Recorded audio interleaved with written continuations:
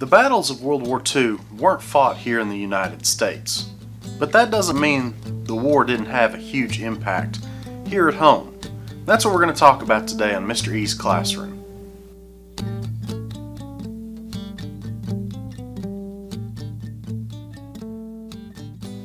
Hey ladies and gentlemen, Mr. E here. Today's video is called The Home Front. Specifically, we're going to look at the question, how did the war affect Americans at home? And when we say war, we're talking World War II. So grab your pencil and paper, get ready to take some notes. Hopefully by the end of the video, you'll have a good answer for the question. So the Japanese just attacked Pearl Harbor. 2,500 Americans are dead. The government has declared war on Japan, and Germany and Italy have declared war on the United States. What do we do now? The first answer is we need to mobilize the military. Immediately after Pearl Harbor, 60,000 men volunteered for military service to basically avenge what happened to us. Over the course of the entire war, almost 16 million people would serve in the military. Remember, the war is going to be on two fronts. We need to fight back against Japan, but we also need to go over to Europe and fight Germany and Italy. And when I say 16 million people serve, the people that served in World War II pretty much stretched the entire gambit. All sorts of minorities joined up the military. Almost 1 million African Americans joined up over the course of the war. Roughly 300,000 Mexican Americans, 50,000 Asian Americans, about 25,000 Native Americans. And on top of that, this was the first war in which women were allowed to serve in the military. Now, they were relegated to non-combat roles, but almost 350,000 women served as nurses, clerks, radio operators, transport pilots, things like that. And with so many people joining up the military flat out just needs stuff. Luckily, there was the War Production Board. Just like during the Great War, the government kind of got involved and got companies to make what was needed. The War Production Board basically got non-war related industries to start making things for the war. And when I say making things, I mean they made everything. Everybody got involved. This was phenomenal for our economy. This is the thing that actually brought us out of the Great Depression. When the War Industries Board fired up and got businesses to make everything war-related, jobs were everywhere. America was pretty much at full unemployment. Cities that had some sort of defense industries saw massive population explosions, and in some instances pretty much overnight. This war basically ended the Great Depression. To give you a general idea of how much stuff America produced over the roughly 5 years of the war, America produced 70,000 ships, 185,000 airplanes. To keep that in perspective, that's more airplanes produced just by the United States than all of the Axis powers combined during the war. We made roughly 120,000 tanks and millions upon millions of guns, not to mention plenty of bullets to feed those guns. Something relatively new that happened during the Second World War that we hadn't seen before in America was the amount of women entering the workforce. Roughly about 6 million women entered the workforce for the first time. They were basically taking the place of men who were off serving in the military. Approximately 35% of the total workforce during this war was made up entirely of women. There is one interesting issue that arises when this happens, is that child care became a big issue. What did mom do with the kids while she was at work? Have you ever put a lot of thought into why school happens when it does? A lot of it goes back to the fact that women had to work during this war, and school was a great way to keep the kids while she was at work.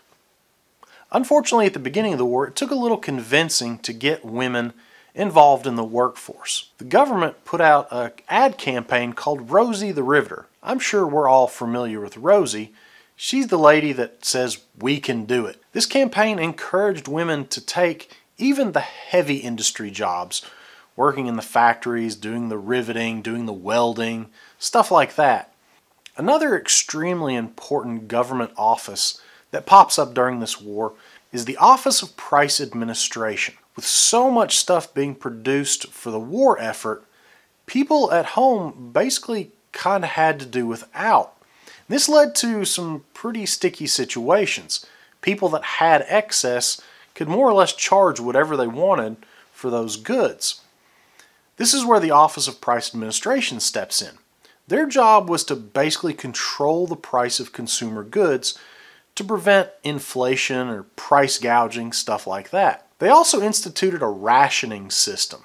Anything that was deemed essential for military, things like rubber, gas, cloth, that kind of stuff that troops could use, was rationed to the general public. Everybody got fixed allotments, and they were allowed just enough to get by, but nothing excessive because it needed to be used for the war. This was done through coupon books, or sometimes there were small little tokens used. If you wanted to purchase a rationed item, you also had to present what was called a ration stamp or a ration token. As long as you had the stamp or the token, you could purchase that item. Without the stamp or the token, the clerk at the store wasn't allowed to sell it to you. To kind of get around especially some of the food rationing that was going on, there was also a huge push for this thing called victory gardens. All over the United States, anywhere that you could plant a vegetable or a fruit, people started doing this. It was a way to give more food to the troops. That food that was produced on large-scale agricultural farms was shipped straight to the troops. Most families did the best they could to raise their own food. Another big issue was trying to figure out a way to pay for this war. War is incredibly expensive. And here in the United States, our economy went from being absolutely nothing to being booming more or less overnight. Unfortunately, the government had spent a lot of its money trying to fix the economy. In order for this war to work, citizens would have to finance it. This isn't anything that's new. The same thing happened during the Great War. It's just the massive scale with which things like war bonds were sold during this war. People were encouraged pretty much to use just about any extra money they earned to buy a war bond. To understand how a war bond works, it's actually pretty simple. You give money to the government now, and down the road, a few years after the war has been won, they slowly give you that money back. Here at home, with the economy basically fixed and industries going like crazy, some bad habits started to come back, creep back in. During the war, the United States had to deal with some discrimination issues. There was a campaign called the Double V campaign that was started by African Americans. Their slogan was "Victory against fascism abroad and discrimination at home."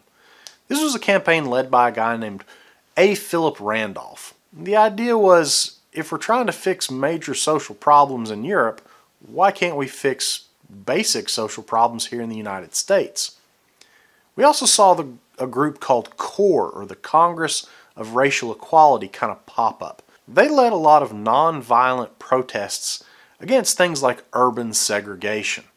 These big cities where war industry jobs were kind of booming found themselves segregated really quickly throughout the city, and it just didn't work very well. It made it hard for certain groups of people to get to work and do their job like they needed to.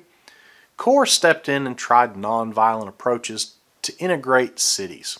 FDR also passed Executive Order 8802. Basically, this order was all about fair hiring practices. FDR knew that unless the government stepped in, businesses that were doing work for the government or being paid by the government would probably have some pretty discriminatory hiring practices. Executive Order 8802 basically said if you're getting money from the government, you have to be fair when you hire people.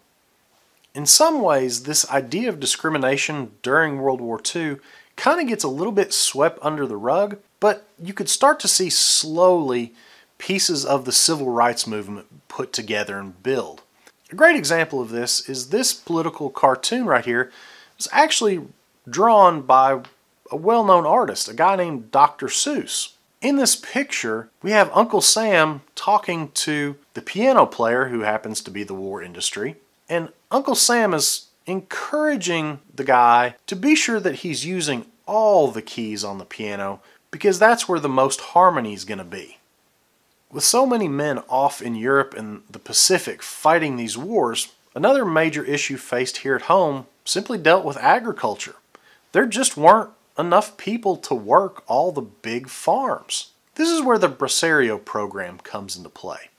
During the war, America actually partnered with Mexico and brought laborers to the United States for the purpose of running the farms or working the farms so that we could make sure there was enough food to be sent over to American troops. And lastly, probably one of the not so shiny moments in American history dealt with Japanese internment, specifically a thing called Executive Order 9066. After the bombing of Pearl Harbor, a lot of Americans were incredibly fearful of Americans of Japanese descent. They could be spies. I mean, the way that Pearl Harbor was attacked was pretty sneaky. The way the government decided to deal with this was by basically putting Japanese American citizens in what we called internment camps for their own protection and security. The way we went about doing this was not the best in the world.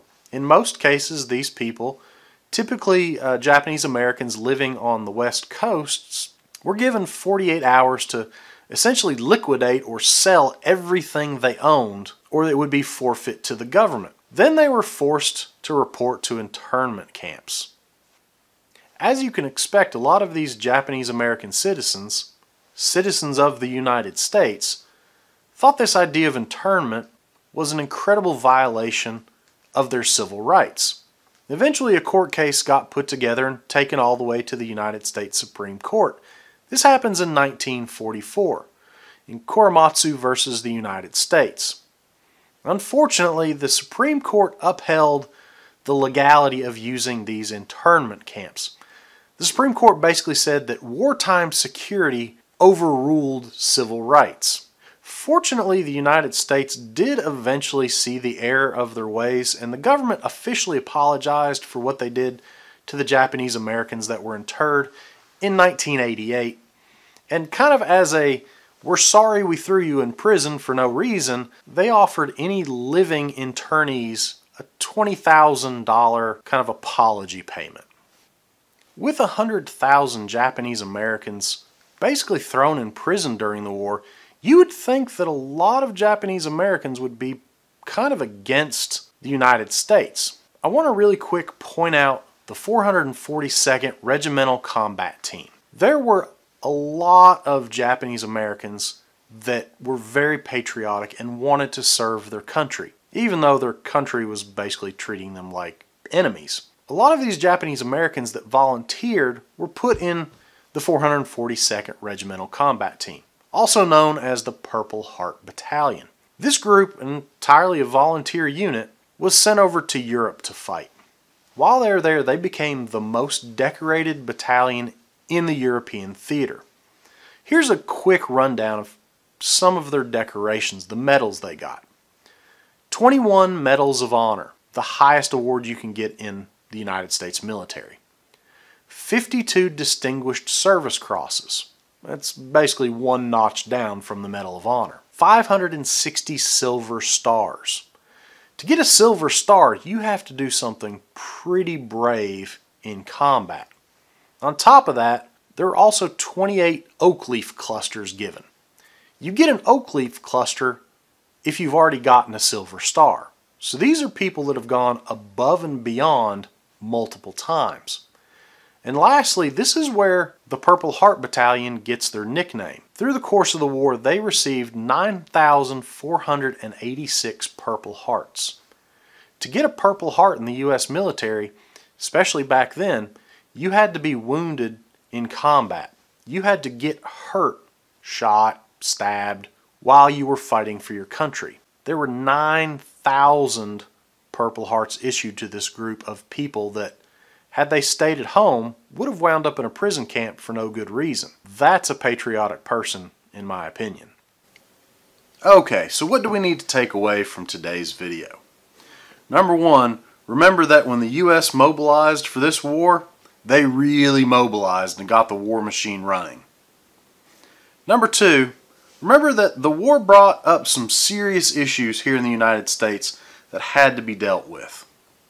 And number 3, don't forget about the Japanese internment. Was infringing on civil rights to try to win the war a good thing?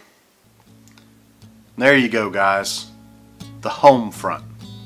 Hopefully you got good notes. Hopefully you're ready for the quiz when it happens in class. And as always, till next time, remember, don't stop learning.